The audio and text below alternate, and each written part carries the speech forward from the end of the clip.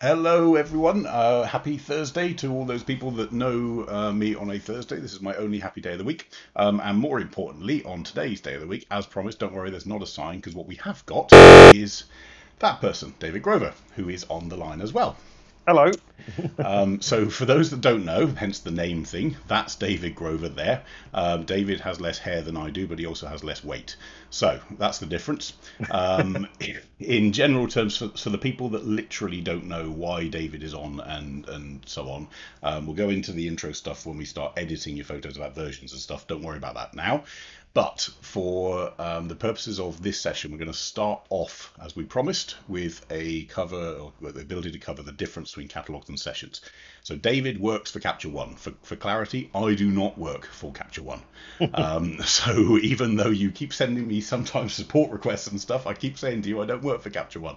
But David does. That doesn't mean you need to send support requests to him. No, don't send them to But me either. so you need to send them to support.capture1.com. But David is the person, to be honest, that every now and then when something stumps me, David's the person that I will speak to, and it will stump him as well. But sometimes he actually knows the answer, and quite honestly, he knows more of the answers than I do. So some days I speak to David more than I actually speak to Vic, and on good days I don't. So there, that's David. So we're going to sort of dive in. So hello to everyone that's on. So we've got some of you still up late. Alan is still up late in Australia, which is a good job because Alan's the person that told me that we got the timing wrong. So well done, Alan. But we've got people from all over. We've got where are we at? All of Europe, Missoula, Singapore, Australia, Nice. Illinois, They're up Arizona, New late. Jersey, yeah, Luxembourg, Norway. So we've got people up really early and people up really late just to see David Grover. How does that make you feel? Very special. Yeah. So, um, right. JD has just made a point saying if we sent the support request to David, could he solve them? Probably not, actually. Probably not, but we'll see. So let's get started. So first off, we said that we would cover catalogs versus sessions. So before we get Yes. into the questions that are sent in, we're just going to cover some broad brush stuff, and I'm also going to show people how I manage catalogs, and then we'll go into the differences and so on. So in general terms, Capture One has two ways of working with your files. So one of those ways is using catalogs, and one of those ways is using sessions. So we won't go into the history of it, but there are two ways of doing it.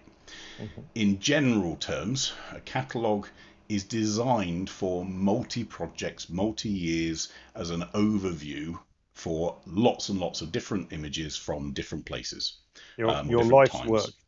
Exactly. Yes, your Yeah. life's work. Whereas a session was really designed from the outset as a sort of a we're going to do a studio shoot for a couple of hours. This all goes into a session, and for some of those, for that reason, some of the things that the session does is very high or heavily automated Mhm. because it's designed for you to very quickly go good shot, bad shot, good shot, good shot. We'll edit that one. We won't edit that one, and so on. And which is why you'll see the terminology like selects and so on. Whereas catalogs is designed for a bit more of a considered approach over time. It's got some better organizational skills, so you've got Mhm. folders in there, you've got better ways of filtering and stuff like that. Um, However, there are some downsides. So the catalogs are not necessarily linked to the file system. You've got different ways of moving files around within the catalog, which will change the file system. But you can have files from all over the place in one catalog, which is a good thing and a bad thing if you're going to move things around outside of Capture One. Mhm. Whereas sessions, they're linked. So your session folder is literally your session folder in your operating system as well. So catalogs, great for larger image libraries. Sessions, better for smaller or more compact projects. And I think, David, this is where people get confused because there's this thing about catalogs slow down when they get bigger and sessions are faster, but that's Mhm. sort of down in part to how the two are used differently. Exactly. Yeah. Yeah. There's Um, not many people going around with sessions with 200,000 pictures in them, for example. yes. You might end up with a pretty big session if you did like a 3 day shoot in the studio. If we just pull out like a fashion example or e-commerce or whatever, then Yeah. you might end up with a large quantity of photos, but you're never going to hit someone like you, Paul, who shoots, well, did shoot, on a weekly basis, you're never going to hit that limit. So sessions aren't necessarily faster than a catalog. There's, a whole bunch of other factors that are linked to that as well. Cool. And then final one. So one to think about, which is catalogs. There are two, again, this really confuses things. There are two ways of working with a catalog. So you've got what's called a reference catalog and a native or embedded catalog. If you choose the native catalog where you're storing the images inside the catalog, if your catalog gets corrupted, you can have problems. I've had it happen to me. Whereas in a session, because there literally is no storage of your files within the session, it's outside in the file system, it can be easier to recover if it goes wrong. There's two other, or one other important distinction about adjustments. So in a catalog, adjustments are stored in the centralized database. So the Capture One catalog, which is the same as any other asset manager raw converter works, like Lightroom, Aperture, or whatever. So the adjustments, the metadata, the layer mask, or all that other kind of stuff is all kind of stored in the centralized database. With a session, there is no centralized database. There is a sidecar file or folder for each file. For each file. So that's two quite distinct differences as well. And again, both have their advantages and disadvantages. So, with all that said, and you can probably guess, so my way of dealing with the world has always been through catalogs. And there is always a debate. Every time I speak to either someone at Phase 1, someone at Capture One, someone at wherever, it doesn't matter. We always have a debate over what's the right way, with all the pluses and minuses. But I can tell you now, I see a lot of things online about catalogs are impossible to manage. I can't find anything. What do I do with my files and so on? I don't have any of those problems because I do it this way. So the way that I do it, and I'm open and sharing, there we go. It's literally on the screen. You can screen grab it and copy what I do. It's not exactly a trade secret. So we have all of our files. Every single time I go on a shoot, I'll create a folder, which is year, month, day. And the reason for that is sorting. So I know in the North American world, we love to put our year, day, month, or whatever, or the other way around. But year, month, day, it makes it easier for sorting things by date. With a dash or a hyphen and then the location. And that's just so visually I can see, oh yeah, that was the Iceland one, or that was the California one. They get imported as a whole folder into the Capture One catalog, which I create within that folder. So there's a whole catalog per trip. So if I'm on a trip for a week, then I have a big folder with all the raws in, and the catalog for that trip is also in that folder. They get imported in their current location, so they are referenced files. They're not embedded in the catalog. There's just a reference in the catalog to where the file is, which is in its own folder. I'll then go through for culling and say, right, 1 is good enough to look again. 2 is, yeah, okay, that one's worth having a look to see whether we can edit it. 3, we're really getting there. 4 are the ones that I really think are final candidates. And then 5 is the ones that we are definitely going to edit, and they are our final images. When editing, really simple, color flag. Red, I'm going to edit this. Orange, I'm actively editing it, because sometimes actually we'll edit over 2 or 3 days, which is a bit weird to think about, but we do. Green is, it's edited. Very simple. Keywords, we'll talk about keywords later when we go on to the share or screen share with David, but I don't use them, sorry. I put the things that are important to me in the description. So as I'm importing the files, I'll say Iceland 2020 winter ice blocks, whatever, because I can still search on that within Capture One. I don't need keywords to search. I can do it in there. That is all stored on a cloud. A cloud is not a backup. Please, people. So if Adobe users learned this last month to their detriment, unfortunately. So the problem with a cloud is your changes are synchronized everywhere on the cloud. So you need another form of backup on top of cloud if you're going to use cloud. I use cloud because I want it accessible wherever I am. But I also have offline storage and also have NAS. So that's the catalog per trip. On top of that, we then create a catalog, a separate catalog, which is the finals catalog. So everything that was 5-star, in other words, definitely going forward, and green, definitely finished editing, gets exported as a TIFF not the RAW, because I don't need the RAW to be exported because that sits in the original catalog. It's directly linked out to that output folder on the cloud. It's a referenced catalog, so there's nothing stored again in that finals catalog. The finals catalog is just my ability to be able to sort and find things. And it's the master for everything we do in future. So when someone says, I need a copy of that picture from 2016 in California, then I can find it within 2 seconds and export it.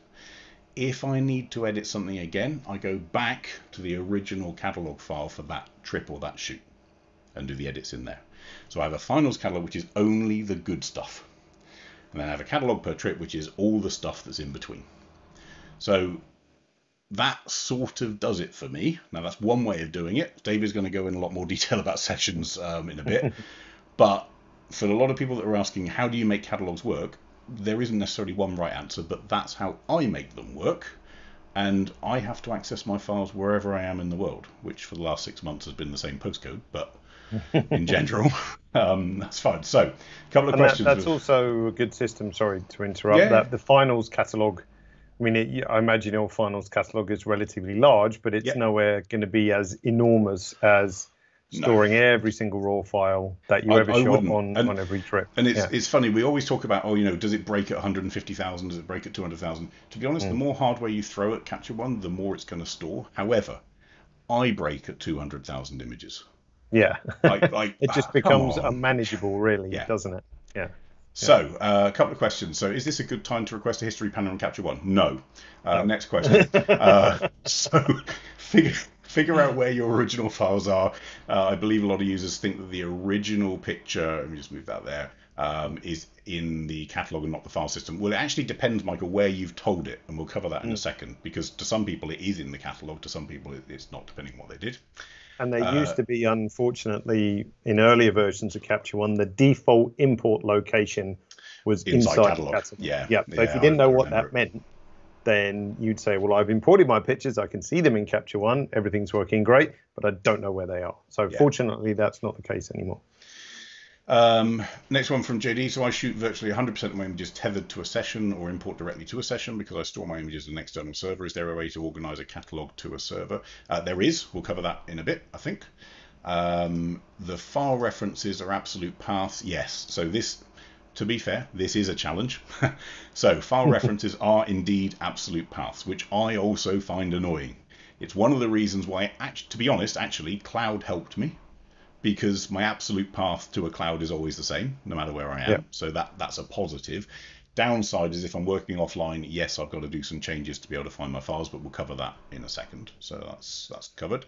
What about Dropbox? Says Serge. Dropbox is a good solution. I mean, Dropbox also gives you rollback, which is handy. However, the same rule applies. If Dropbox gets blown up or its servers get hacked or whatever else, where's your backup? Not theirs, where's your backup? That's the question. And I've also seen some corruption issues, and not just related to Capture One at all, that people are accessing Dropbox from more than one location.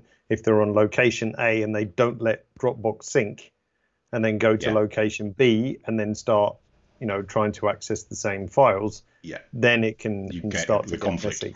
Yeah, and some of the applications I use, at least one, maybe two, because the files that created by this application are package files, you actually get a warning when uploading to Dropbox saying these are not supported if you upload them to Dropbox. So you do have to be, so for that reason, I can't back up those to Dropbox, so I have my own external backup as well. Yeah. The general rule with backup, and this is even forgetting catalogs and sessions, it doesn't matter. Even if you're using the nasty dark room, whatever it is, where's your backup? That's the one question to ask yourself. Where is my backup? Not theirs. Where's my backup? Because it's not their server.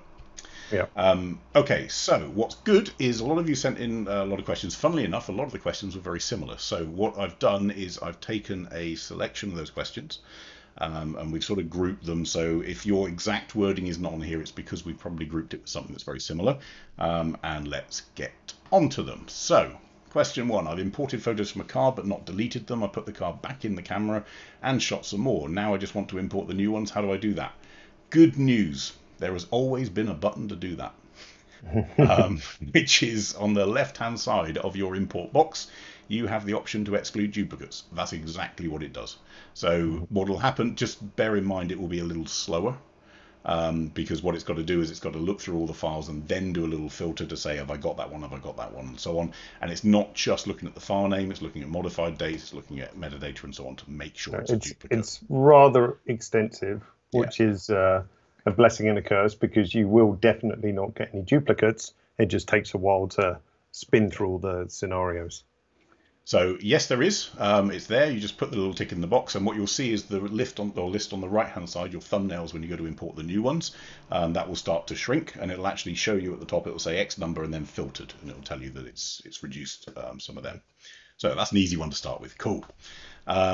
Next one. If I decide to move the catalog folder to another drive or rename the catalog and session folder, how do I go about updating the file locations? So, without ruining his thunder, because he's got a lot of thunder, David is going to show you something about this in a bit. However, the short answer to that exact question, if you have moved the location outside of Capture One, or for example, we were saying about if you've moved absolute power, so you've gone from a removable hard drive to a cloud solution or whatever, all you've got to do on the folders, so this is only going to apply to your catalog, because your session would automatically pick up that change, but your folders in your catalog, you're going to right click on the folder. What you'll see is just above there, you can just see there's a little warning triangle above where it says new, the one above it. That warning triangle is telling you there are files that have issues in them.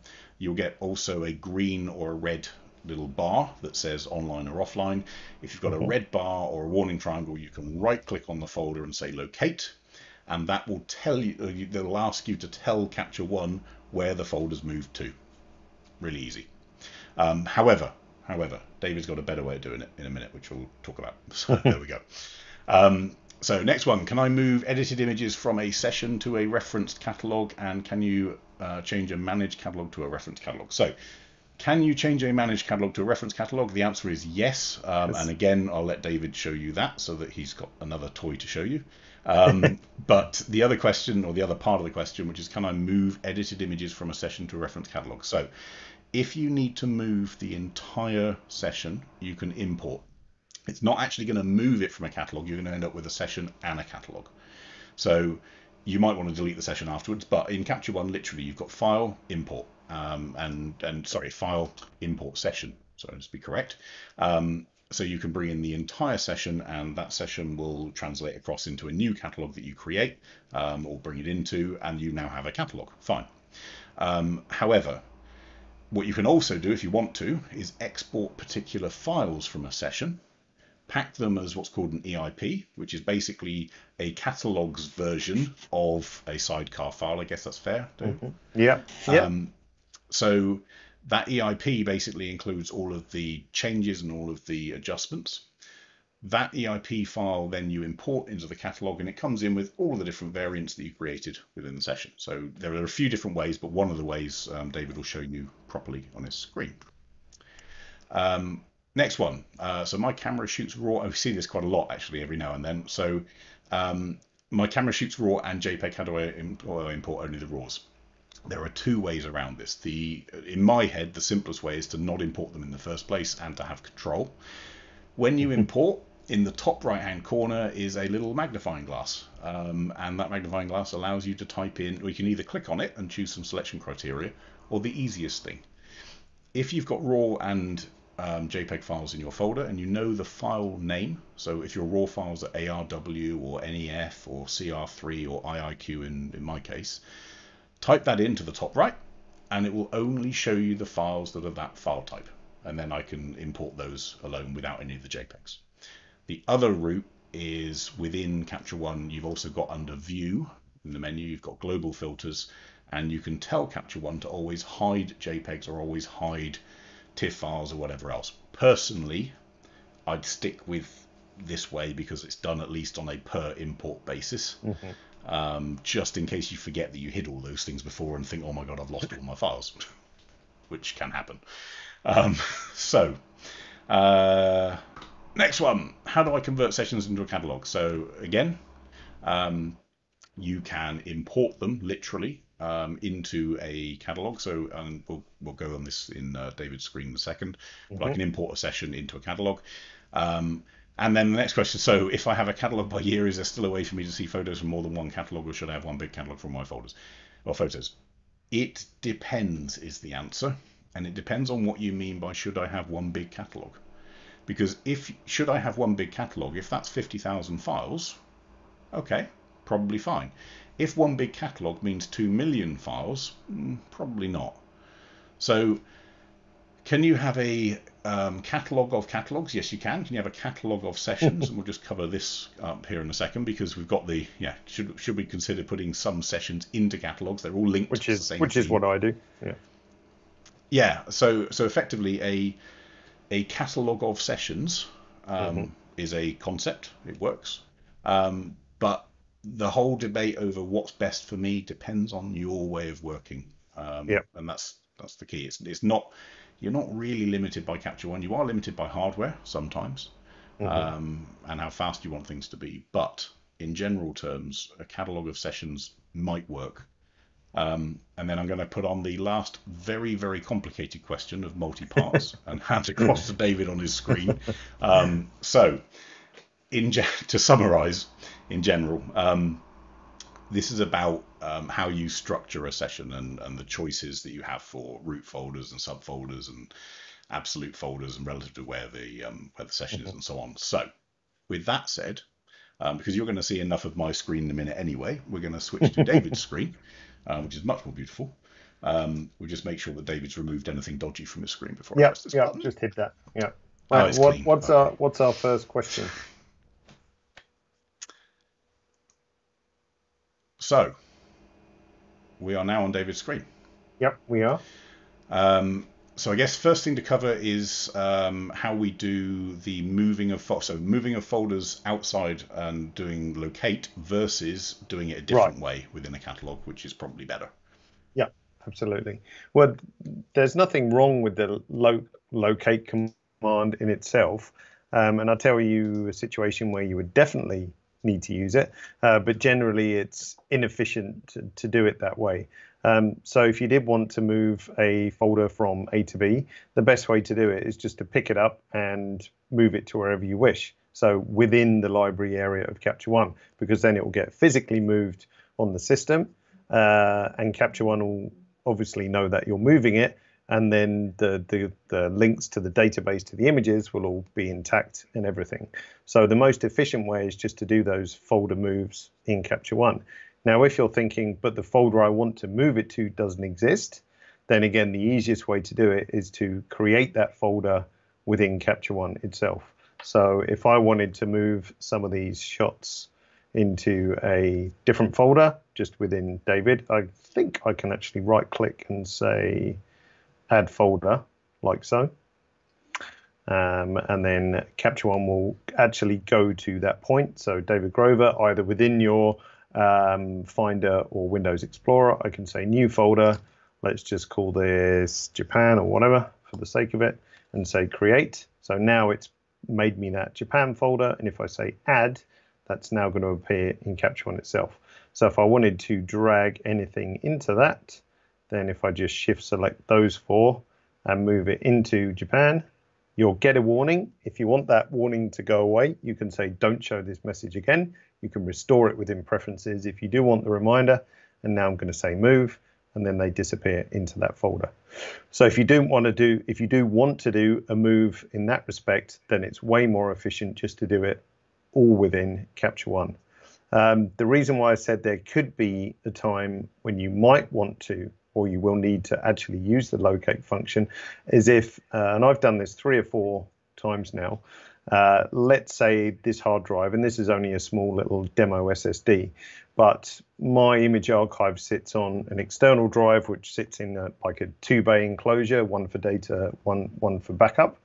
Now there has been an occasion in the past where the data drive is full up. So I bought a brand new 3.5-inch drive, slapped that into the enclosure, and then moved all the photos from drive A to drive B so that I've got a lot more space. And then all you need to do then, of course, is that when Capture One loads up again and it can't find all the shots because they've moved to a different, larger capacity drive. All you actually need to do is right-click on the top folder, and hopefully you've kind of organized it something like this. As long as the structure is the same across on the new, which I would hope it is, and you don't have files kind of sporadically scattered all over one particular hard drive or whatever. Then all you need to do is right-click and say locate, and say these files are now on this hard drive over here, and then everything actually links up pretty quickly as well. And I must have done that 3 or 4 times over the years, I would say, with the same catalog. So again, it's way more efficient to do it. I think there's a mistake that people sometimes make, which is they think they have to locate every single file. So for example, when I'm out on the road and if we don't have decent internet or whatever, I work pretty much on a remote SSD the whole time that I'm out there. When I come back and I'm back online, I'm not going to go through every single photo and say locate. I just go to the parent folder, and even if the parent folder is a different name to what it's going to end up with on the other structure, as long as all the files are in there and I say locate, it finds everything. So it should be 2 clicks, and it's why I sort of struggle when people say, "Oh, locating files is a pain." I do it all the time, and it's 2 clicks. Now, ideally, if it was relative paths rather than absolute paths, that would help, and maybe we'll look to the future for that. But right now, locate works. And the reason why it's not a relative path is just for performance, really, because then it would always have to be constantly monitoring every single location, which could be a bad penalty hit. There's one question, David. So are sessions compatible between the Pro and the single manufacturer version? Can I use a session created with a Pro with a Nikon one? So I think the answer is the session is, but the files inside might not be. So remember, if it's got Nikon, Sony, and Fuji files in a session which you built in Pro, then you're not going to see those in the Nikon version. So Pablo's just said, I feel it's you for creating a new catalog from scratch when my old computer goes down. Not necessarily. So rebuilding a catalog, if you have an issue and maybe that file's been corrupted, rebuild the catalog fine, but you can still just bring everything back in. You don't have to start from scratch, literally. No, and you don't need to do, I've seen horror stories of people doing what I just said. For example, if I go to this SSD, let's just say show in Finder, here's the SSD. So let's suddenly think, oh my God, I've run out of capacity. I need to put this folder somewhere. So they've moved that to a bigger hard drive, which is fine.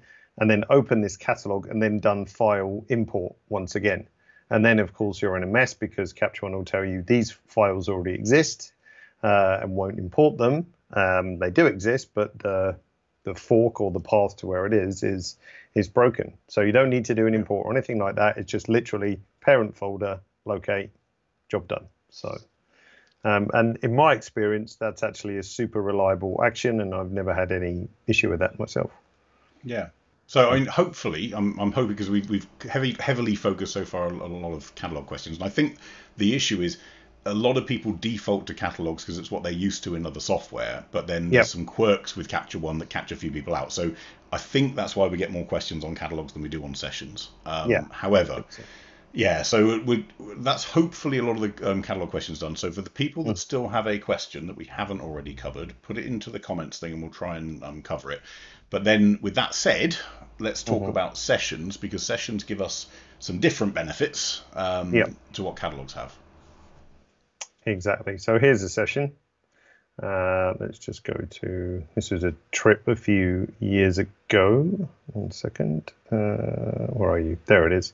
So the session, as we said right in the introduction, is designed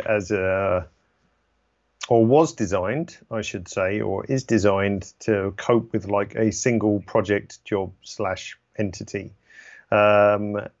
Now, the issues with catalogs and sessions and actually any application is when you try to go outside of what it was designed to do.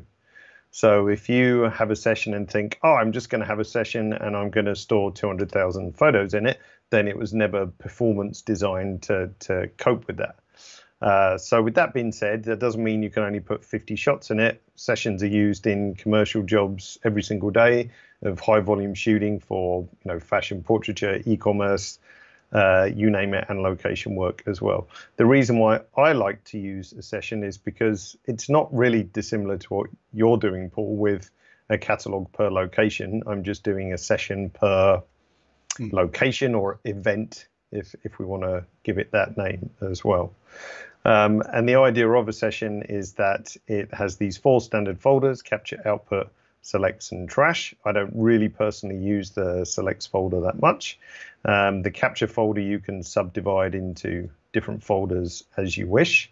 So when I'm shooting or whatever, again, this was a trip, then I just divided the captures up into the different days, for example, and then the output folder is where all the exports go.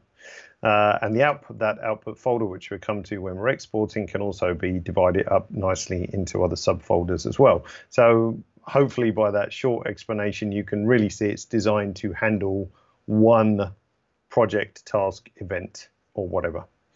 What I do then is that, don't get me wrong, you can name the folders whatever you want, and we'll cover that in a second, but it is designed for a certain flow, which says, I've got all of my content here in capture, I've got then my selects, I've got my trash can, and then I've got my outputs. Exactly. It's a very specific flow, which actually is the similar flow to what everyone uses, but it is quite a rigid structure in that sense. Yeah, so you can see the folder structure here is directly mimicked in the first folder in the library tool, which looks a little bit different to a catalog because you've got shortcuts to the current capture, selects, output, and trash, like so. And then you can use session albums, which can be smart albums or just simple albums like a collection, and then session favorites, which are just quick links to the additional subfolders I've made within the capture folder. So if I go to the 2nd of March, then we see the contents of that. If I go to the 3rd of March, then we see the contents of that. 4th of March, we see the contents of that, and so on. But it is all very much designed to be just that project. And just on the between the two, because I want to be really clear, the ability for you to put in metadata or filter by color ratings and numbers and whatever is identical, whether you're using catalogs or sessions, makes no difference. Where the difference comes in is in the folder structures and organizational tools. That's where the change is. Exactly. So catalogs have a much greater breadth and variation on complexity and options for organization in terms of virtual organization. So if I just flick back to the catalog a second, so in terms of virtual organization, if we just kind of open up a few of these, and when I say virtual organization, meaning that I'm not making any changes to the file system. So these are just collections of photos which are derived from the file system itself. So if I go into this collection here, then I've got a various bunch of different photos which could belong in any of the folders in my catalog. So it's just a way of grouping different photos together. I won't go into massive detail here, but there's also more extensive organizational items. So we can have albums, smart albums, projects, and groups, which all behave in slightly different ways. Whereas if we go back to our session, all we can have is an album or a smart album. So it's much more limited in that respect. But as it wasn't designed to be an archive of 50,000 images, then there's no design purpose to have those extensive organizational things. Yeah. Cool. What's the next question? Well, a couple of little things. So one from Jeff. Can I have more than one catalog visible in the library panel? So you can. In fact, you can see it if David switches to a catalog basis. You'll see it in the top left under library. You can choose anything that's open. So in mine, I have 20 odd catalogs in that list. However, just be clear, it's closing down the current catalog and opening up the other one. You don't have two active at the same time. They're considered two completely different objects and assets. I think the best way to think of it, and this is the actual technical name of a catalog or a session, is that we call this the document. So like in Word, when you say file, open, whatever, letter to neighbors complaining about big tree or whatever, it's exactly the same in Capture One. You're saying file open, and then you are opening a catalog or you're opening a session. So the fact that I can both see my session here in a catalog is because they're two individual different documents. Like in Word, you might have 5 or 6 different documents open at the same time. So it's the same thing. So within this catalog here, I'm only looking at the contents or the structure of this particular catalog. Actually, spot on. Whoever Fat Fraud is as a username. So I was about to say, therefore, moving from one to the other isn't actually just as simple as going click and dump. So if we just cover with that, how do we move from one catalog to another, and then potentially how do we get from a session to a catalog? Well, I think it's also worth bearing in mind that 2 catalogs can point to the same collection of photos. So let's say if I make a new catalog all of a second and just call this Paul's session. Oh no, I won't say session because then it will get Paul. That's a whole different set of photos. Broadcast or whatever. Okay. So we've got a new catalog like so. So a brand new empty catalog, another document. So if I say file import, let's just choose a folder on that same SSD. So demonstration images, let's find Paul's folder. I'm not going to import all of them because it would take forever because they're all phase 1 pictures. But we could just show a little filter, top right. Oh, we could. So we can say global filters always hide, or if we type IIQ in here, then it will just filter to that. If I was to type JPEG, I don't know if there's any JPEGs in this folder. No, there isn't on JPEG. No, but there are EIPs, for example. Yeah. So the question about how do I import only certain types of files, right there, it's just top right, just type it in. Exactly. So let's just grab the top row. So I'm going to say source is Paul Reifer, current location, say import 4 images. And if we look at this one, Paul Reifer. So this catalog is looking at exactly the same location as, if we go to Paul's pictures, Paul Reifer, like so. So we've got 2 catalogs looking at exactly the same collection of pictures. So just be aware, remember the catalog, a reference catalog, it is looking on your file system and you are deciding what to import into that catalog. But there's no reason why 2 different catalogs can't look at the same location. And I think that often gets missed. And even like this shot here, which has no adjustments, this could have completely different, set of, let's just open it properly, completely different set of adjustments to the same shot that is sitting in the other catalog or referenced by the other catalog. So it's not a case of I can drag from one to the other, but I can choose the same files out of one across to the other. Exactly. You can reference the same shot on any other catalog. So and really, the way I was going to say, just to be clear, the way that you would technically then move, if you've got a selection of images that you've made a filter of or something like that in your catalog, what you do is you'd effectively select all of those and export. Yes. As originals, Packers EIP, which is the thing that we showed up before. That brings across the file, the raw file, and the actual adjustments. So when you pack it as an EIP, it goes with the adjustment. Put that into some folder somewhere, and then you can pull that whole folder into another catalog. Mm-hmm. So if I just do that, set as export folder. So that was file, export originals. So we've got the 4 done here. EIP shots, the destination, Packers EIP, export 4 originals, blah, blah, blah. If we just go back to the Finder and pictures, EIP shots, there's those 4 EIP files, which is the raw file and the adjustment. So if I picked these up and moved it wherever, somewhere else, and imported those, then they would come in with the adjustments all their changes as well. Yeah. So one, where are we? JD's just said he's cancelled a Zoom call so I could watch the remainder of this. If the Zoom call was a pub quiz, that's fine. If it's work, Deepak just said, Jens, can I copy a reference catalog from my desktop and work on it on my laptop and sync it back? The raw files are on my desktop drive. So yeah, you can. So so this catalog here, Capture 120. Actually, where is it? Pictures. So actually, this catalog here, Capture 120, is actually copied from this catalog. So here's a bunch of catalogs. So if I just do that again, let's open this catalog. I've got no idea what's on here, so that's dangerous. So let's see what's actually in this catalog. So there's some old stuff of mine, you can see. So if I again right click on it, we can see that this catalog is sitting on Traveller SSD. So let's close it for a minute. Say not now. How big is it? Is this going to take forever? 2 gig. No, that's fine. So if I grab this catalog and just throw it into the pictures folder, like so, should copy relatively quickly. Yep. Actually, what you just did there, David, I just thought a lot of people won't know you can do that. So if you right click on a catalog name at the top, it'll actually give you the whole path of exactly where that catalog is. So if you're trying to find it, that's where. Because sometimes, because it's divorced from the folder structure, you can get a bit confused as to where actually the catalog physically is sit.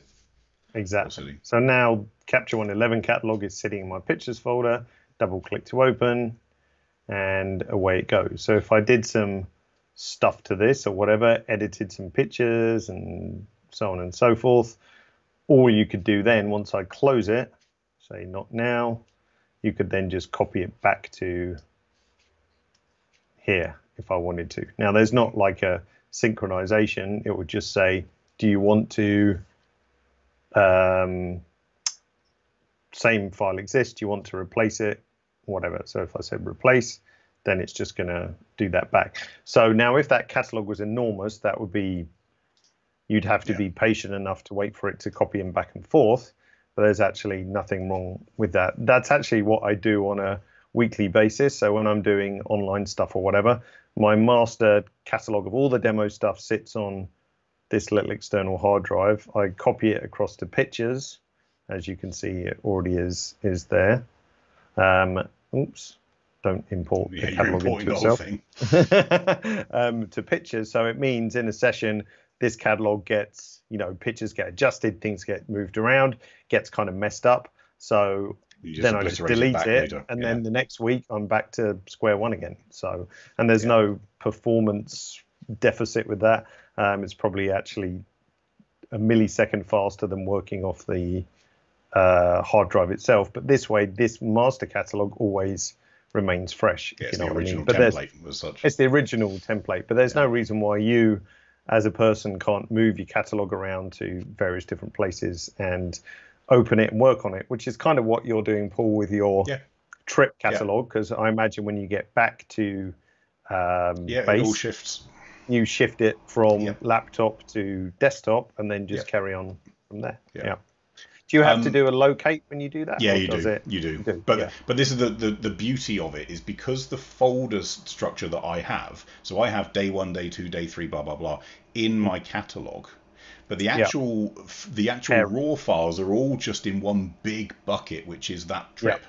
So and that's one of the reasons why catalogs for me works, because as I bring that all across, all I've got to do is locate the bucket effectively and say this is where all the files are, and all of the other stuff that goes on within my catalog is now correct. It's organized and so on. Before we go on, I want to make sure we cover the session import and export options with tokens is key as well, potentially with that. But one question from Jerry. So I'm used to being able to find a dated folder and see the photos. How do I do that in Capture One? And I'm thinking a smart album. So the difference is, Jerry, when you import a file in a catalog, for example, it will always come in based on a lot of people complain, but the recent exports recent imports option at the top, and you'll have a dated list of when you imported something, but that's not the same as the date that the image was taken. So it'll give you when you imported it, but that's not the same thing. So if you want a set of folders based on when the image was taken, take it away, David.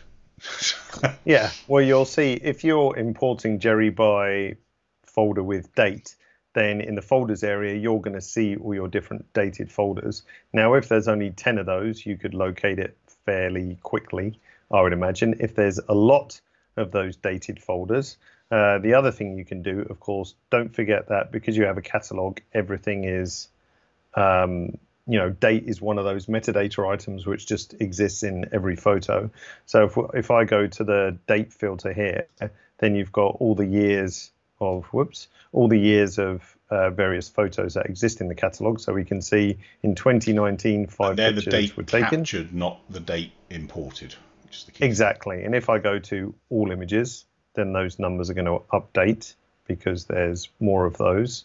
So now we can see we've got, greater figures going on the right hand side, 500, 880, 2450, and so on. So Jerry, if you want a folder of shots from 2018, if you go to 2018, you can see all the various different collections. And let's say if we went to January, for example, if you want to know, when did Paul happen to shoot this?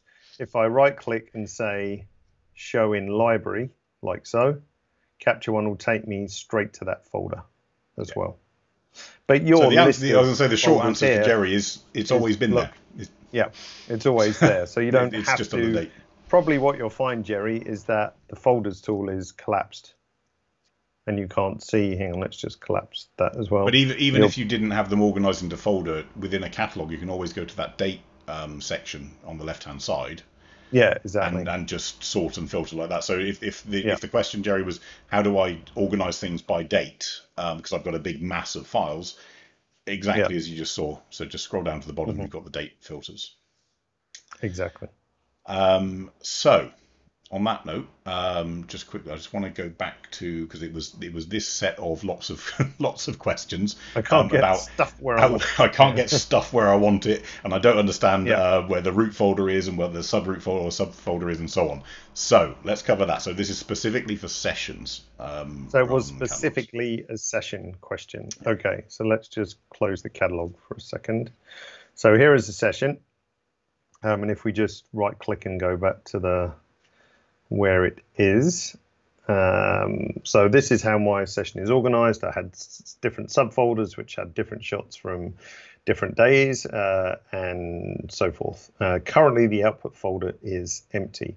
Now if you do nothing to your session and leave everything by default, then what you'll see is that the output location here is set to output. So any kind of export I do, so if I just grab this shot as an example and say I want a 8-bit TIFF of that, and I don't touch anything whatsoever, and I say process, then straight away you can see the process bar pop up, and then the file pops in there. So that is the default behavior. If we don't do any kind of clever, funky stuff, everything by default will go to that output folder. Now, if you find it's going to a different output folder of a different session or somewhere completely wacky, and you can't get back to that default behavior, the easiest thing to do is go to output location and say reset tool. And then that will reset it to the output folder of the current session. So if I now switch to a different session, it would go to the output folder of that session. It won't be still tied to this one. Generally, you kind of, in terms of a session, you want to leave this section alone, generally. I mean, there's no, if you're kind of smart and the way you set up. Those folder names are coming from effectively when you create a new session, you get the option of what you want to call them. So if you do want it called something other than output or whatever, you want to call it finals or whatever. Exactly. Then, so if I say new session, if you don't want the output folder to be called output, you could call it dogs, cats, finals, whatever. Yeah, exactly. I just tend to leave it as the default because then the terminology kind of matches in Capture One. It's just kind of more intuitive then. Now, if you want to go kind of above and beyond that, then you've got a couple of additional options that you can play around with. And again, as much as you can do to automate this, the easier and faster it's going to be, because what you don't want to be doing and shouldn't be doing is constantly going into this destination folder and choosing a different destination and mucking around with it and so on. Because if you're using sessions properly, you want everything to be able to be picked up into this master folder and bring everything with it. So like you, Paul, when you get back from your location and move your catalog folder from your laptop to your master machine, I grab my session folder and copy it across like so, and everything comes with it. And I was going to say, and the advantage you get with sessions is that extra step I have to do about where are my files now. Yeah, David doesn't have to, because he's just literally with picked it up. Exactly, and it knows where it is. It's all relative to the session itself. Yeah. Okay, now if you want to be a bit fancier than that, so let's just strip those out for a second. If you want to be a bit fancier than that, then what you can do in the output location tool, we get to this one in a second. In the output location tool, you can ask Capture One to create a subfolder. Now, again, you could type something in here if you wanted to, and Capture One would make that folder. But a more intelligent way is to use what we call a token to automate the creation of that folder. So if we click on this square box here with 3 dots, this brings you up a mind-boggling, baffling list of potential tokens. Just to be clear with tokens, David, you can also use tokens on catalog output as well as yes. So this is not unique to sessions. Yeah. So if we pick out a simple one, which all of you would probably use, is recipe name. So the name of the recipe that was used. So if I drag and drop it up there and say OK, essentially what we're asking Capture One to do is in this subfolder, I would like to have, in my output folder, I would like to have a subfolder which uses the same name as the recipe, which is this one. So now if we hit process again, now we've got TIFF, Adobe, blah, blah, blah. If you had a recipe that was called website watermarked, website upload, or social upload, so now or whatever, if I go for JPEG, Instagram, optimize as well, so we've got 2 running. Let's just delete, empty out the output folder, and we say process again. I'm going to get my TIFF folder, and in a second, I'm going to get my JPEG folder like so. So that's just a really simple thing, and it's what I do all the time when I'm using sessions, because I have a couple of others like Instagram.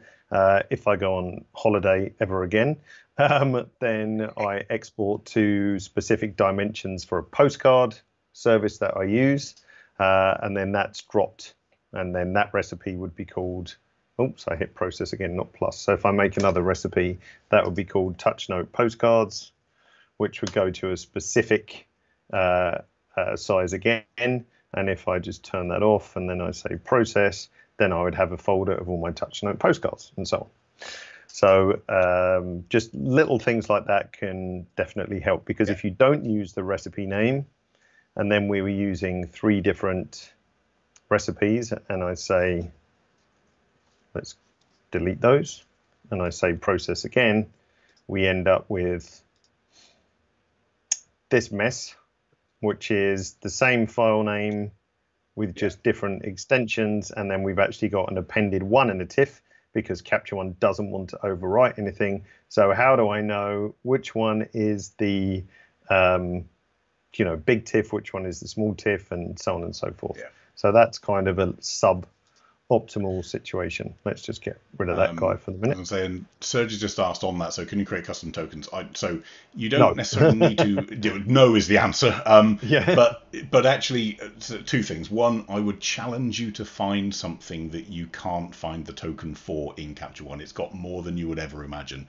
But 2, if you mean by that, can I build up a structure out of tokens? So, for instance, can I have year-Paul-David-session? Yes, you can. So you can put static text with tokens and whatever. But the list is horrifying. It's so big. It is. I mean, So it's every metadata term, a whole bunch of location stuff, a whole bunch of where you can see here date and time, and the rest is all metadata.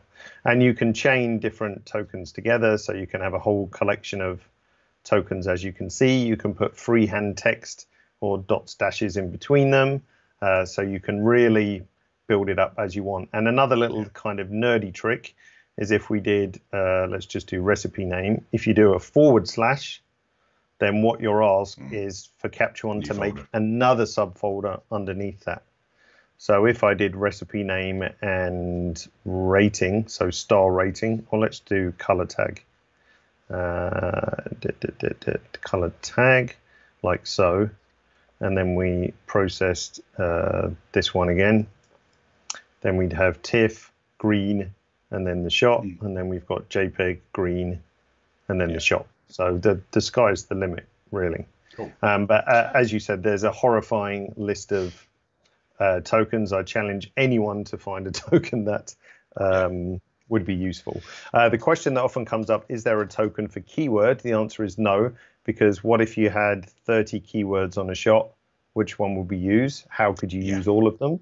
So it's really technically not possible. But there is one for description. So if you put your keywords in the description, then you'd have an enormous enormous file name. While I think of it in watermarks, you can also use a token in the watermarks too. So if you want your watermarks to be unique, if I type in here image name, then you can watermark the image name onto the image itself as well. So you'll find tokens popping up all over the place. Cool. Now, output naming, of course, then there's also the ability to add tokens there as well, which probably leads us to what the heck does all this mean as well. Yeah. I was going to say, and then after that, we've probably got 3 questions, and then we'll let David go, and we'll do a couple of edits as well. We're a bit longer than half an hour, right? We are. It's all good stuff. Sorry, so what was the next part? It was this. So you file outputs, yeah. So right now, everything you've seen is I refer to this as, if you like, the global location for any recipe. So any of these recipes right now, I think, because I haven't changed anything, all of these recipes will use this global output location. So the one here, because if you look at any of these recipes, if I go to a note as I go through these different recipes, you can see this changes. So the settings here are unique for each recipe. So right now, if we look in the file tab, we see capture one. The first thing it does is looks at what's in this item here. So it's saying, go to the output location. That will tell you where to put the file. And the destination is output. And if you're not sure where that is, if you click the little arrow, then it shows you exactly where that is in the Finder or Windows Explorer. So it's just simply follow the treasure trail, if you like. So in this recipe, the root folder is the output location, which means the output location tool, and the destination is output, which is, again, by default, is the output folder of our session. So you're just following the path of where everything goes. Now, if you want a recipe which has its own unique location, so for example, with just use my postcard analogy again, is that I have an app on the phone where you can order the postcards and everything. So what I do for TouchNote, if I make a new recipe and we call this TouchNote postcard, like so. This has a super specific image dimension, which I can't remember off the top of my head, but let's say for argument, it is in pixels, whatever, 1500 by 800. Then it's set up specifically for that. What I do is that I make an extra variant, which I can crop to the same dimension. So little handy tip, if you want to crop to the dimensions of your process recipe, in the crop tool, you can say output, and whatever we're selected here, as soon as I touch this, boom, it then snaps to those dimensions. So that's a lot of people get confused with so the crop tool obviously has original and has unconstrained. The output one, people don't know actually what it's referencing. What it's referencing is whatever recipe you have set. So if you don't have a recipe set, it's going to be the same as your crop that you've done. If you do have a recipe set, it's going to force it to the output that you've got ticked. Yeah, this one in that recipe section. TouchNote postcard. So you see they're both green. If I went to A3 print, as soon as I touch this, what's it set to? Oh, because some idiot called David has messed around with it. I can't remember what a A3 print is. You must know, Paul. What is it? 400 and... Depends what DPI. 41 well, it's 420. In centimeters, 420 by 29.6. No, 29.7, sorry.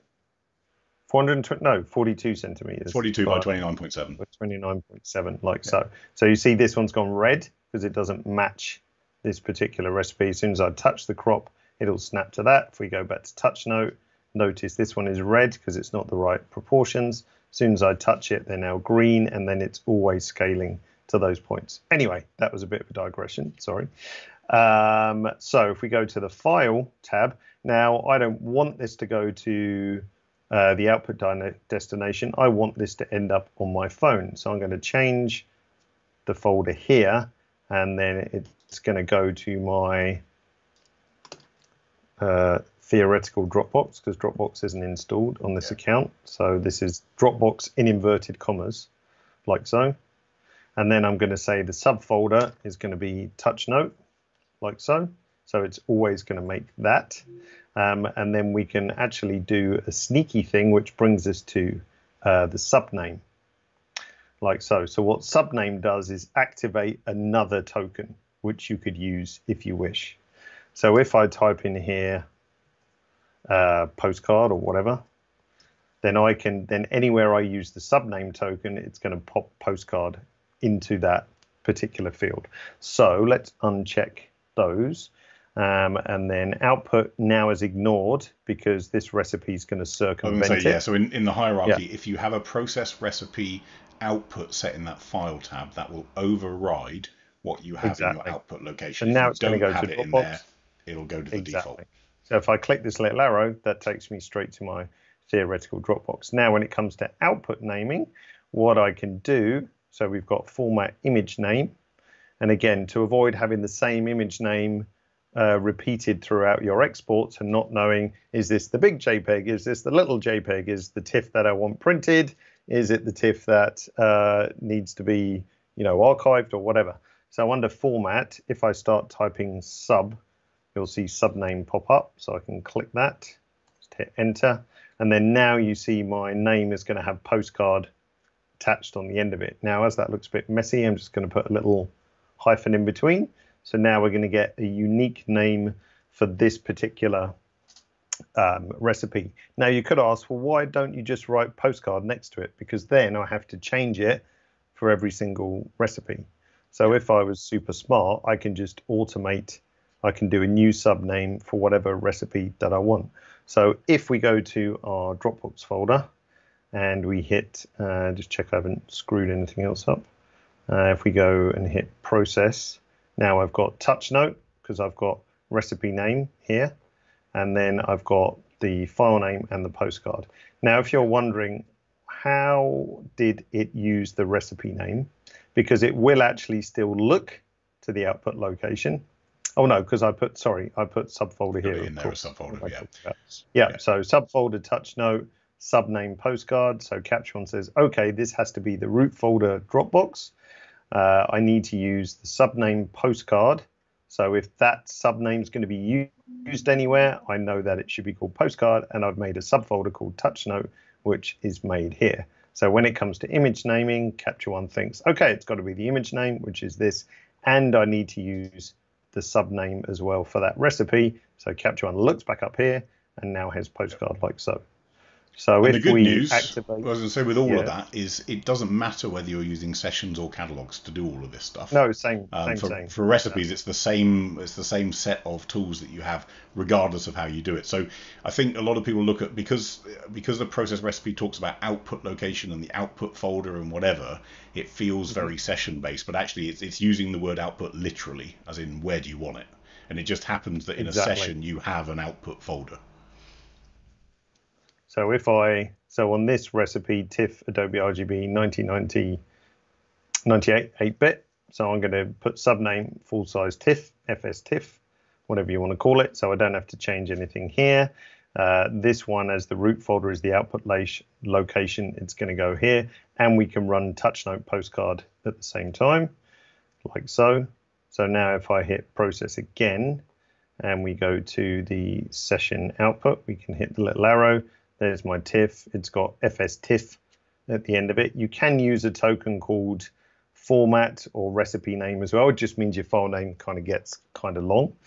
Yeah. You might not mind that, but I personally can't be doing with enormous file names. And then if we go to TouchNote postcard and click on the little arrow here, as we had before, Dropbox, TouchNote, and then postcard in the file name too. So it just means everything is super automated. The only other option you've got in root folder is image folder, which is really handy because that drops the output in the same folder as the image you're processing. Image. Yeah. Yeah. But so again, I would recommend you have a subfolder if you're going to do that. Yes. And what I do then with the subfolder, so if we make a new recipe, same as original, excuse the brevity there. So then this would be image folder, and then the subfolder I would put as, exports or whatever. Yeah. Or recipe name, or I do this export, and then I would do that. Yeah. So if we just process out this one shot, so it's going into the image folder, so it's going to ignore everything that's going on here. In here. So it's still going to do my output naming. So subname, if I wanted to, what is this? This is going to be a full-size TIFF, isn't it? So subname, I could do FS TIFF again. So it's going to go in the same folder where this photo belongs, and it's going to make a subfolder called exports and use the recipe name as well, which is called same as origin. So if we say process and we go to image folder, oh, it's on the other screen. Over here, so if we scroll down, we see exports, same as origin, and there it is. Yep. Like so. Cool. So that's actually a really handy workflow as well, if you want to keep raws and your finished ones in the same together. In the same folder. Exactly. So a couple of quick questions before we let David go. So Dan said if you can search for files, so going back to the catalog scenario, if you can search for files by date, why put the date of the name of the folders? I can tell you why. And frankly, it's for file organization. It's to keep me sane. So it's nothing to do with Capture One. Absolutely, Capture One within that catalog, you can just go to the date section and choose based on the date that the image was shot. However, when you're looking at it at a file system level, it just keeps me a little more definitely aware of which files were there by which day. So I use it in this different place, having different folders by day, but the two of them can interoperate. So I can search for it by the folder. I can go into the folder by the day, or I can use Capture One's ability just to look for the date that the shot was taken. And of course, if you go to Antelope Canyon 5 times in your lifetime or whatever, probably sick of it by then.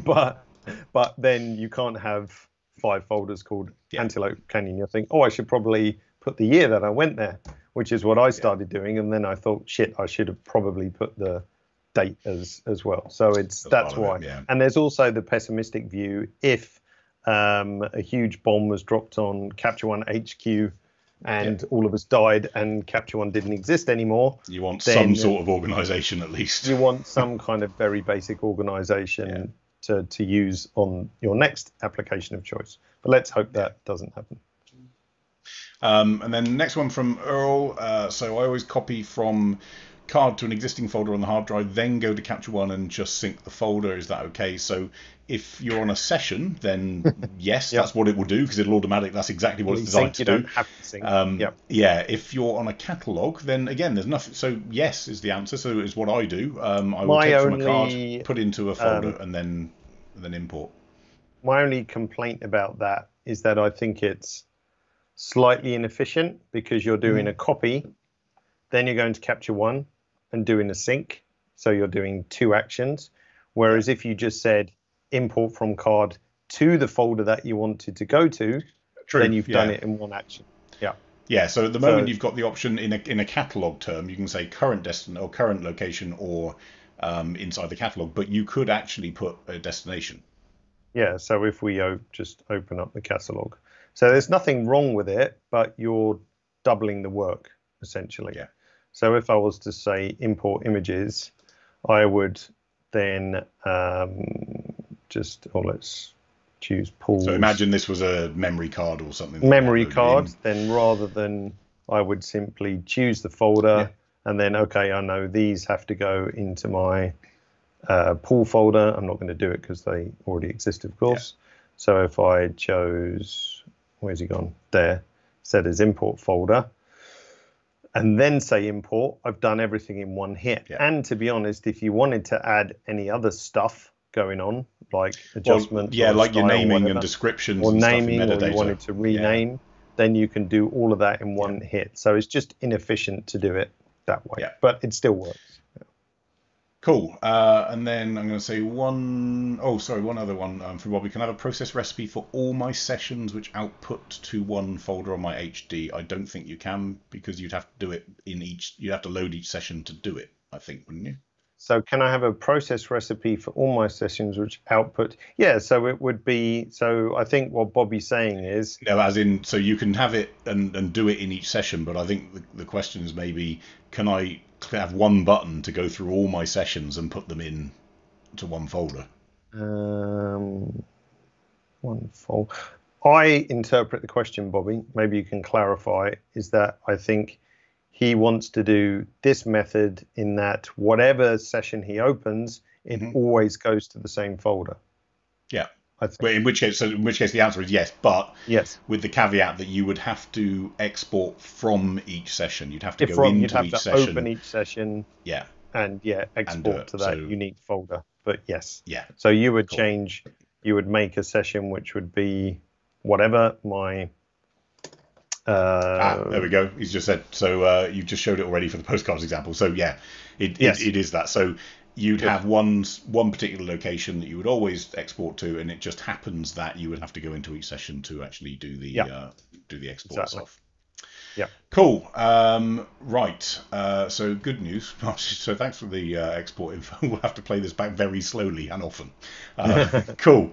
So and actually, that's the reason these things are recorded, is that you can go back and you can mute David and I now that you've heard us whittering on. You can probably just follow it through. Or and I think the last webinar I did on organizing your sessions, the last part was all about exporting as well. So you can also watch that.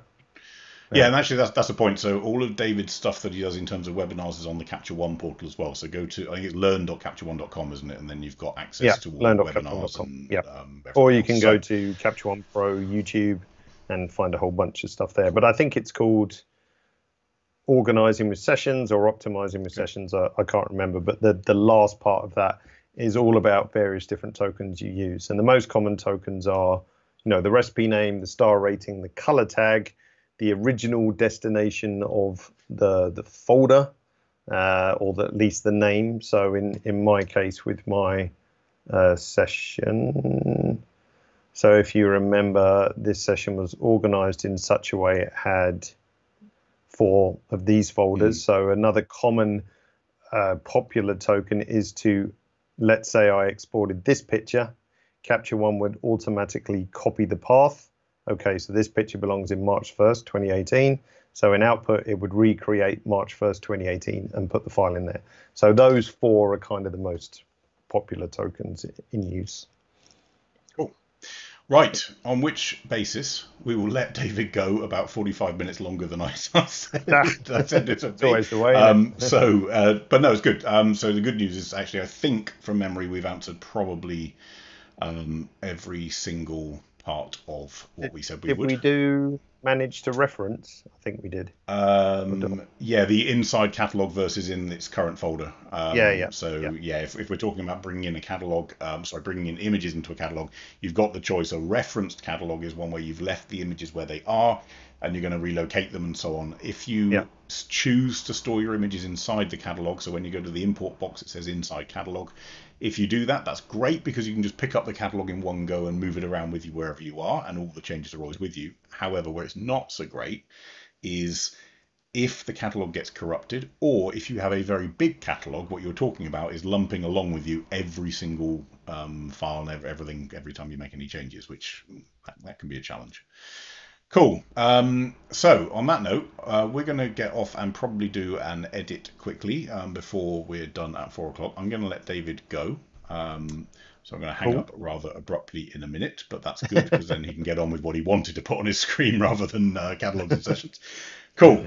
So thank you, David. Pleasure. We will probably see you again at some point, but that'll be on something different. We won't rerun this because you guys can rerun this instead. So cool. Exactly. Right. All right. Cheers. So shall I just hang up then, and hopefully that won't hang ruin up, everything. and I will just I'm just going to delete you now off of the screen. There you go. You're gone. You're gone. Disappeared. Done. Right. Cool. All right. Cheers. Okay, so all of you that are still back with me, so we are going to go into Capture One. So just a quick recap. I can remove my earpiece now, which is great. So quick recap. We are using Capture One version 20.1.2.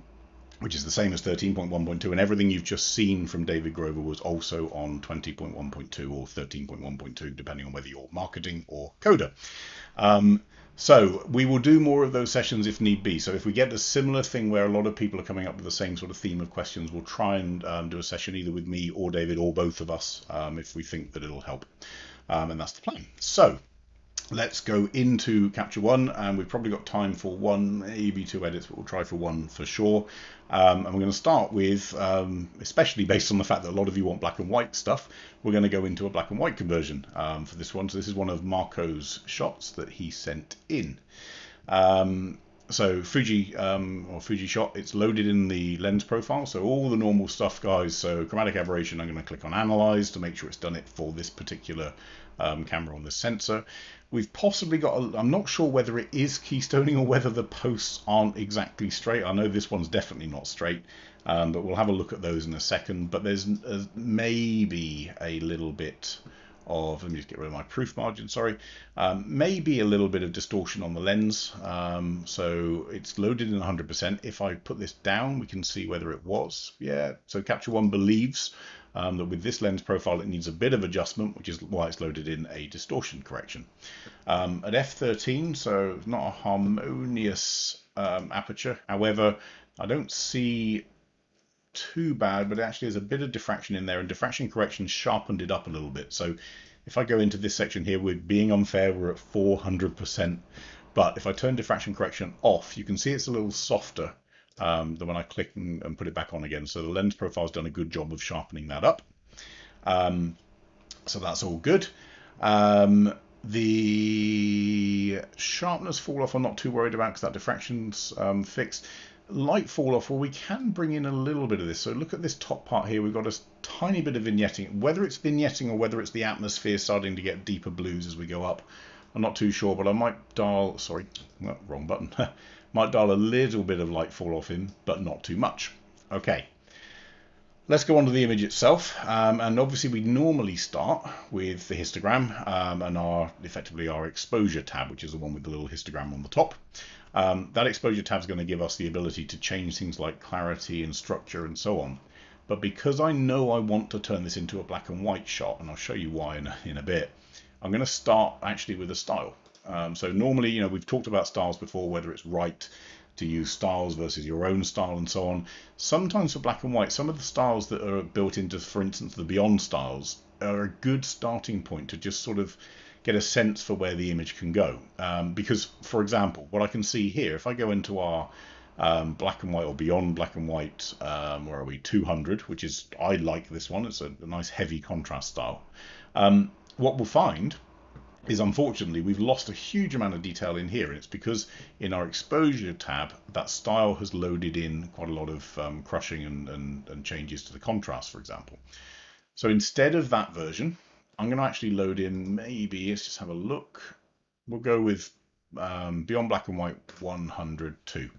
You don't have to start with a style.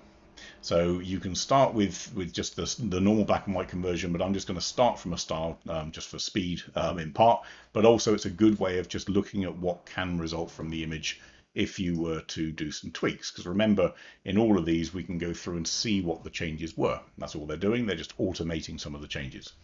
One question from Claudius. So what do you if a maximum 120 distortion correction, the building object is still distorted?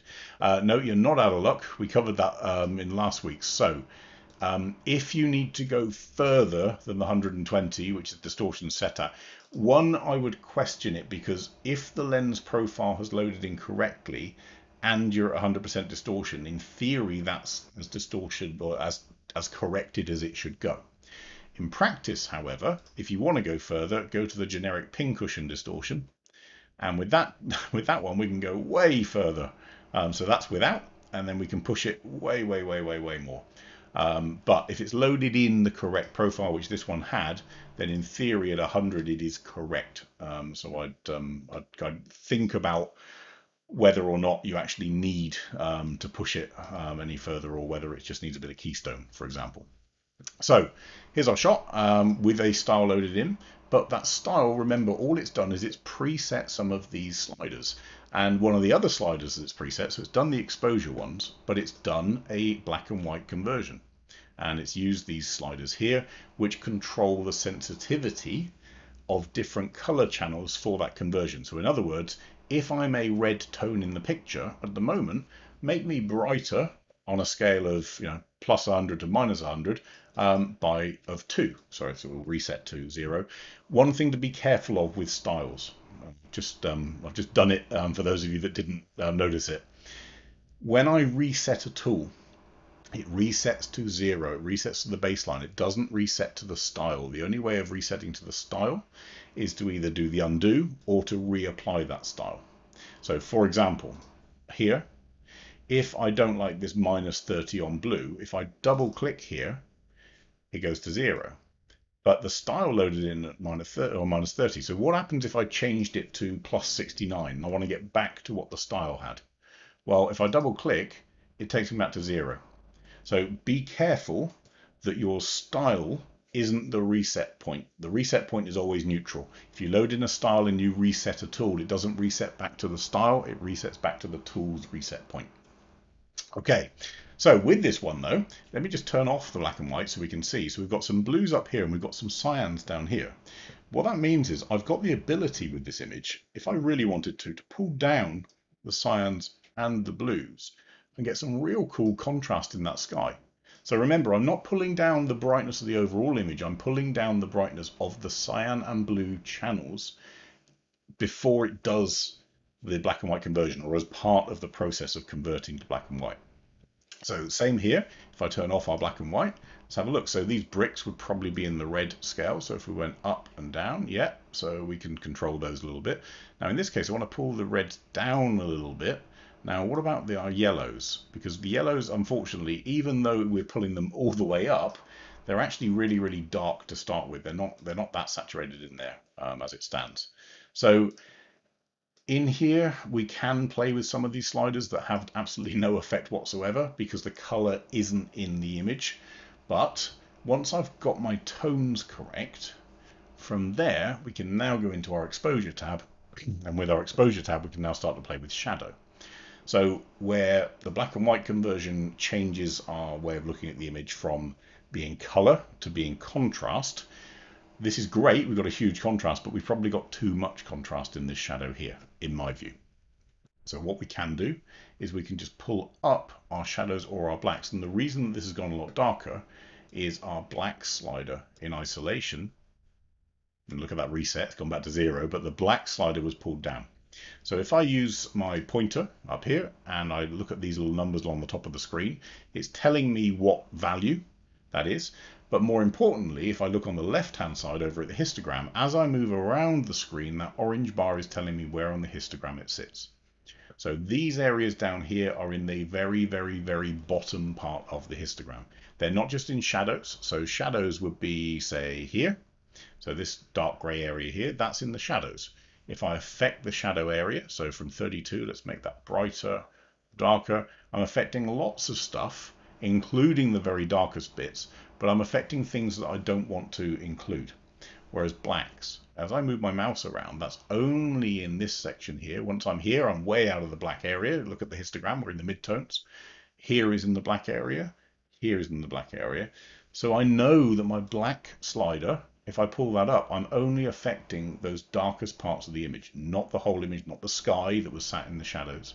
So with our black, I can just pull it up a bit. I still need contrast. Remember, with black and white, we're using contrast to be able to see what's going on. But I don't want so much contrast that I'm actually losing all the detail in the brickwork, because the detail is really, really cool. Now on that, remember we've got the difference between clarity and structure. So let's just do it maximum so you can see what's going on. So maximum clarity, what is clarity doing? It's taking areas and it's saying, right, look at your neighbor, and based on where the boundary is, so where that line is, Are you darker or lighter than your neighbor? And if you're darker, make yourself darker still. If you're lighter, make yourself lighter still. Positive, it increases contrast or dynamic contrast in the midtones specifically. Negative, you end up with these massive halos here. And this can be a problem because this is how I can see that you've used too much clarity. David did a session, live session, I think it was last week, and one of the questions that came in from someone was, how do I get rid of the halo? Well, how do you get rid of the halo? You don't introduce the halo because actually it wasn't there in the raw. It was introduced through clarity. So if I pull our clarity down, we lose this halo. So where did the halo come from? Well, it came from the fact that this area here is said to capture 1. Well, I'm darker than this cloud, so I should make myself darker still. And then at a certain point, it runs out of that, and it says, well, okay, actually, I'm next to my neighbor, who's darker again, so now I'm going to have to get lighter. So it gets a bit confusing as you start to walk away from high contrast points. But let's leave clarity alone, because structure is our friend in this shot. Too much structure and you end up with this horrible stuff. Looks a little bit overdone. It's over sharp. It's painful to look at. But if I pull up a little bit of structure, so maybe up to 20 or 30, again, I'm being unfair. We're going to go at 200%. But let's look at the difference with before. That's before and after. You see everything crisps up. So whenever you see anything with good texture and edges and lines and all that stuff, structure is your friend. That's what's going to enhance the look of the image. But be careful that high ISO, so noise, is also something that structure will pick up. I'm going to be potentially a little bit controversial because it depends on how you look at this stuff, but I'm going to delete this cloud over here. So I'm going to create a new healing layer, new band-aid little icon up here. I don't have a healing layer already, so as I start to draw, it's going to create a heal layer on the left-hand side. And Capture One's guessed it correctly, which is good. And what I'm going to do is I'm going to change our crop, not to output like what we just discussed with David. I'm going to change it to a square crop because I think actually this one suits a square. We've got a debate here whether you leave that in the little rock. This shadow here I don't think is necessary actually to the image. So I'm sort of in a place where we could probably push to there. And that gives us a really nice shot. So again, nothing wrong. Let's create a new variant of it. So this is the original shot. The color version is equally nice. It's actually quite a flat image if you look at it in theory, but in practice, when you get into some of the detail that's here, it can be quite nice. Let's create a new adjustment layer with a little gradient on it. And I'm going to affect this area up here. A couple of little tweaks finally before we go. So I am going to push a little bit of clarity, but only in the sky. And I'm going to increase our contrast just a touch as well. And I might actually pull our exposure down just to get a bit more definition in that sky, a bit more strength in it. If we wanted to fix these poles, and I say fix very carefully because they might not be wrong, but if I loaded in our keystone tool, which is the two vertical bars up here, we can also do it horizontal, of course, and just move them along. So I'm just trying to drive them parallel to that and parallel to that. Apply. Okay, maybe it's worth doing. Maybe that's a bit better. We are going to have an issue with our cloud up here. So we might want to switch from square to be 3x4, another standard size. But if we do that, oops, got a bit overzealous with the mouse. We've now got a decision to make about where the image finishes, because we've now got to consider whether we leave this shadow in or not. I don't know. But to me, that feels relatively finished. It's a nice frame. We're right in terms of composition, and it just feels a bit more dramatic than the color version. Okay. So, bad news for this Thursday, we've edited one photo, and that's probably going to be the last photo that we edit in this session, but hopefully you got some benefit, and huge benefit, of having David in as well to talk about the catalogs and session stuff. The raw answer, excuse the pun, is there is no right answer for whether or not sessions or catalogs are better for you. There are some that will feel better because of the way that you work and you shoot, or the volume of images you've got, or the way that you go out and come back, or you need to synchronize, or if you work in a studio, all that stuff. They're all factors as to what the right decision is. But whatever you choose, whether it's catalogs or sessions, just get to know the tools that are available to you really well. So if you want to use catalogs, learn catalogs really well. Learn the filters that you can use, the smart albums you can set up, and all that stuff that's built into catalogs.